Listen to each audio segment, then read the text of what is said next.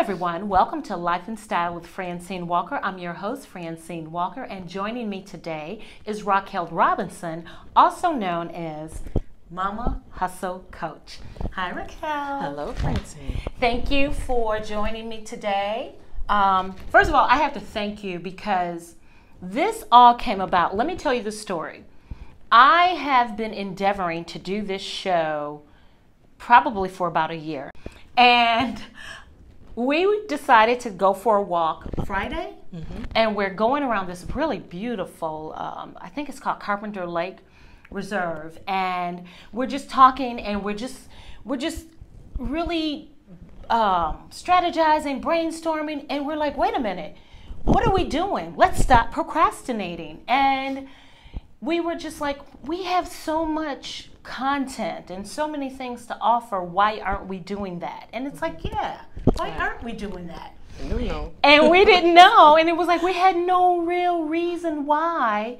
So she challenged me, and she said, we're going to have something done by Monday. I said, okay, and you're going to be my first guest. And she's my first guest. So I'm excited because you know what, you have to really choose to just get started with what you have, because you really do have everything inside of you to do what you need to do. God has equipped you that way. And I'm not going to get preachy because I'm not preachy, but I do know and I do love God. So, and she does too. So yes, this is really, we met through Facebook. So, and I just love my Facebook because I have connected with some phenomenal women, and I'm just fortunate because they're in my circle and they feed me and they encourage me. So, same here, I agree. Yeah, see? Yeah. So without further ado, we're going to get started. So, okay. So tell me, Raquel, how did you get started coaching? And why do you call yourself the Mama Hustle Coach? Got it. I started coaching or was introduced to the concept of coaching around 2005. My husband and I were thinking about our legacy and entrepreneurship and what type of business we could get into. And then one morning I came downstairs about 4:30 in the morning, and he was already up, and he said, I think I know what kind of business we should do. And I thought, what? And he said, coaching. And I had no idea what coaching was and what it was about. He says, you know, we're the kind of people that when we're in a room with folks always pull us to the side to help them think through some things. He said, I think you should do some research in terms of coaching and look at the training. And so the business that we started up ended up being what I He started it and he's like, I'm a finisher. He's like, I'm the visionary, now you go make this happen. Right. And so once Which is good though. Right, Yeah. absolutely. And so I looked into what coaching is and started doing the coach training, and really the coaching is simply a tool. So my main core gifts, even as a leader in nonprofit, as a nonprofit executive and a higher ed executive, has been exhortation and encouraging people and helping them see the path for themselves that they need to take. So important.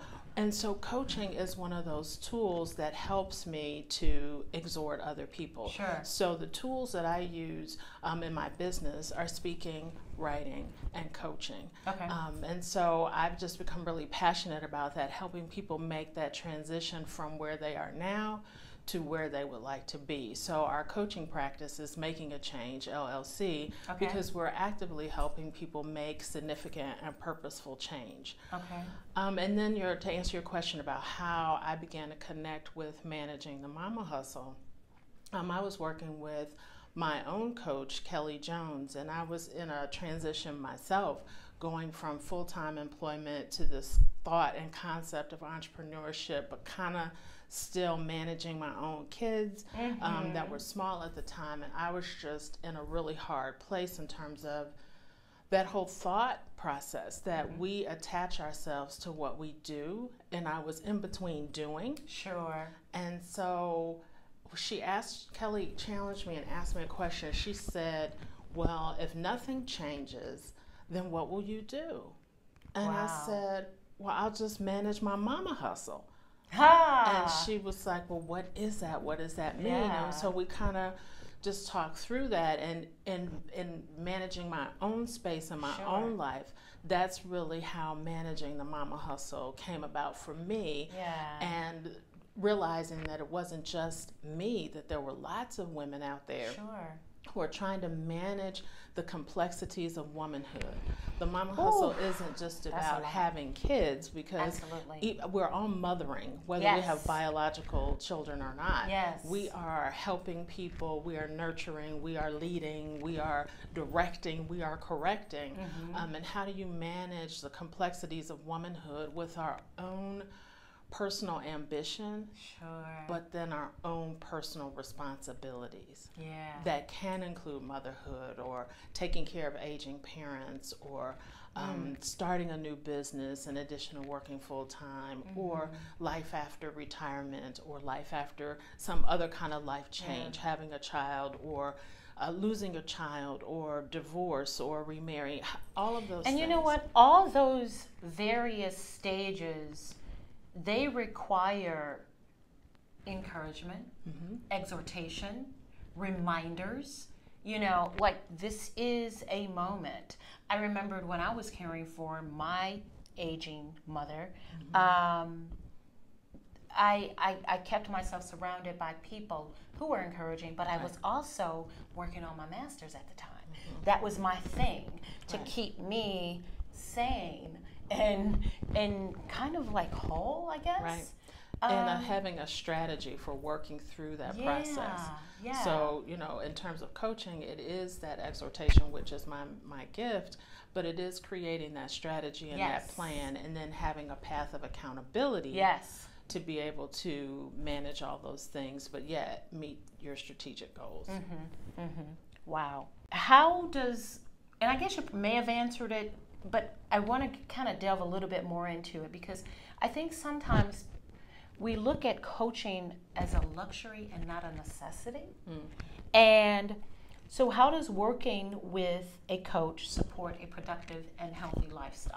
Sure. A coach can be a very valuable member of your team if you activate and use your coach properly. So when people engage in coaching with me, before our first session, I usually send them something via email that says 10 steps to get the most out of coaching.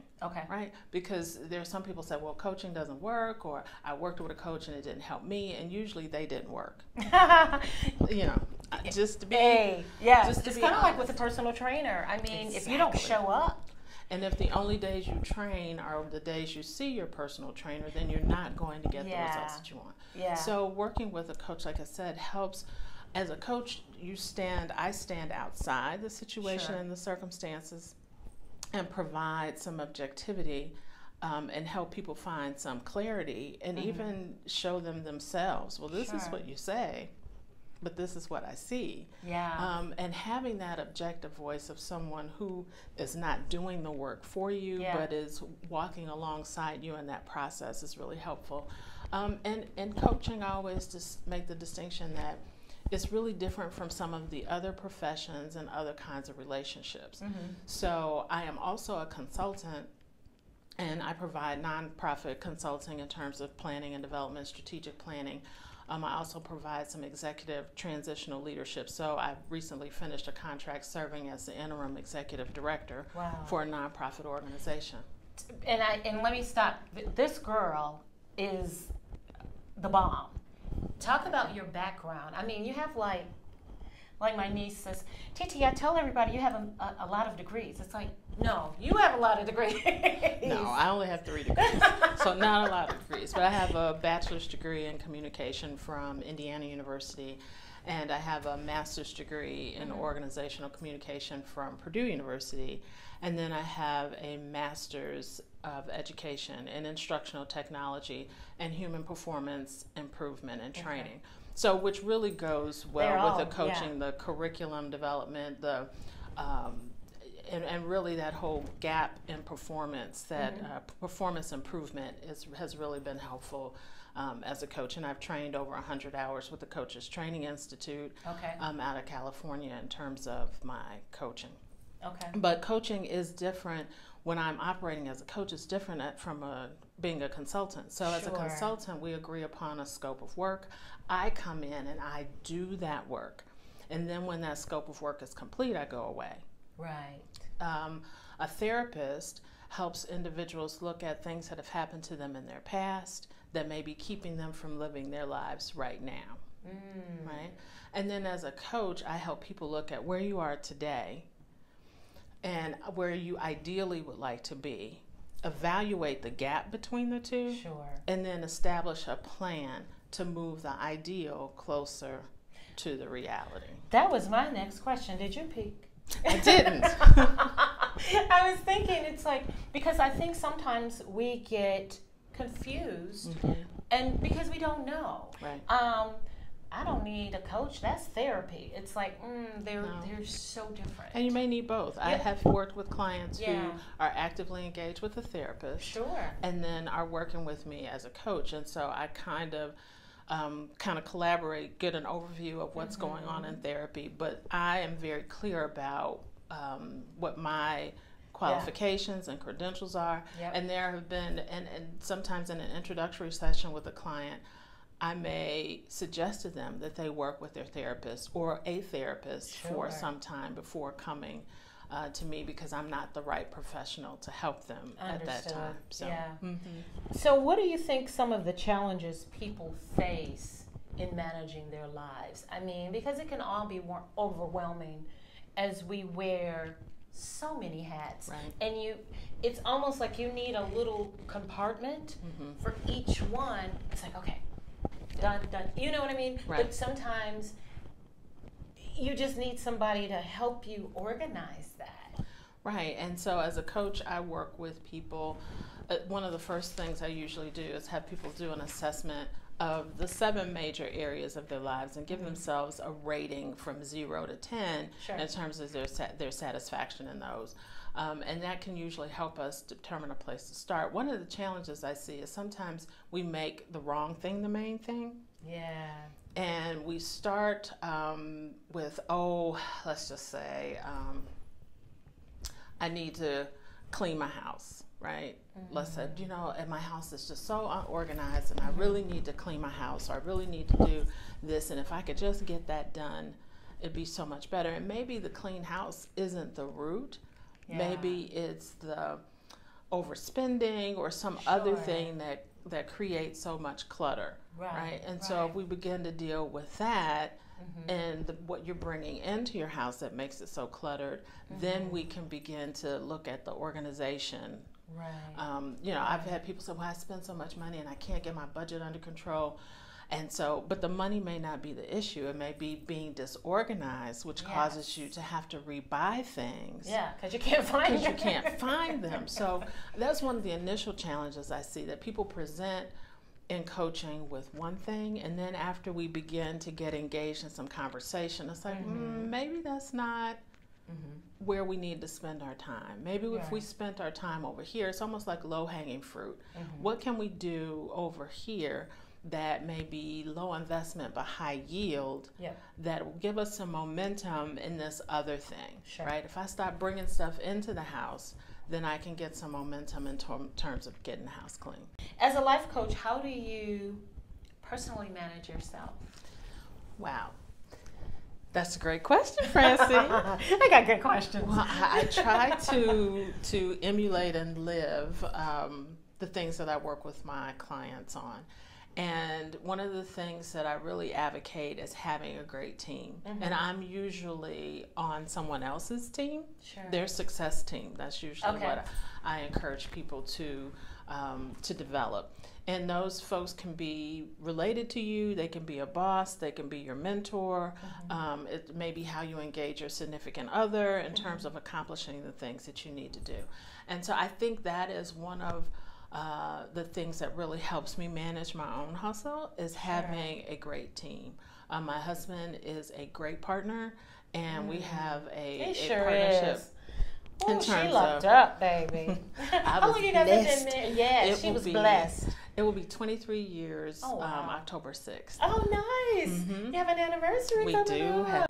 How important is it for someone to consider life coaching And we've already talked about why it's different from a therapist, and why you definitely can use both. I mean, because I think therapy is vogue. I mean, it has helped me in different phases of my life, after I had my son and after I lost my mom. So if we could just say that again, because we are in a culture where mental health care is has a stigma attached to it. That she's right. is not always accessible for people, and that there is some level of shame or embarrassment attached to that. And I just want us to say that taking care of yourself and your mental health is so extremely important. And one of the objections I hear from church folk is, well, I need to find a Christian coach. I mean, a Christian therapist, and how do I do that? If you have medical care, or your job will provide for you to see a therapist, then you need to go to that therapist and take Jesus with you, right? And so it's not as important that the therapist has a faith life. It's important that you have one, and you take that to that experience with you. So I just wanted to I agree. I mean, as a Christian, I don't require everyone have Christian in their title. Right. I mean, if that's the case, you couldn't eat anywhere. You could not. Unless it was a Christian serving you, can or wear you couldn't go to the Christian doctor. shoes. you couldn't go to school. We couldn't fly. I mean, we couldn't do anything. And that's not, please, because someone and will we're not making light. I'm not making light, and I'm certainly not denouncing faith, but I am advocating practicality. Yes. And the practicality is, I know for me, God will lead me. How about that? God will lead me. It's like, because you may have to go to a couple of therapists, and I know but this is important too, that she's talking about this. It doesn't take away from the life coaching, but it can be another component, because sometimes you can't even get to where you need to go if you have these blocks. You're not going to. If we're still focused on the past, it's very difficult to try to go to the future. Absolutely. You need to go from the past to the present. Yes. Right? Yes. And a therapist can help you in that day-to-day. How do I live in these moments? Yes. Despite what has happened in the past, or what is currently happening to me right now. Yeah. If someone is interested in you helping them manage their life, help them get to where they need to go, close the gap, as you talked about, how can they get in touch with you? Sure. You can reach out to me on my website at raquelrrobinson.com, RaquelRRobinson. Or you can give me a call at 313-300-5079. Okay, so Raquel R. Robinson? Yes, people forget that. Yes. So it's R. Robinson. Right. So Raquel R. Robinson.com. And your phone number again? 313-300. How did I forget my number? 313-300-5079. It's like I just had a blank. I was like, Francyne, what's my number? Wait a minute, let me get my phone. Oh, it's like I can't get my phone. I don't know. Okay, so thank you so much. Oh my God, I think we got covered some great ground here. If you've got our contact information, thanks for joining me. Don't forget to like and subscribe on my YouTube channel. This is where the show will be found for future reference. Again, and I'll see you next time. Bye.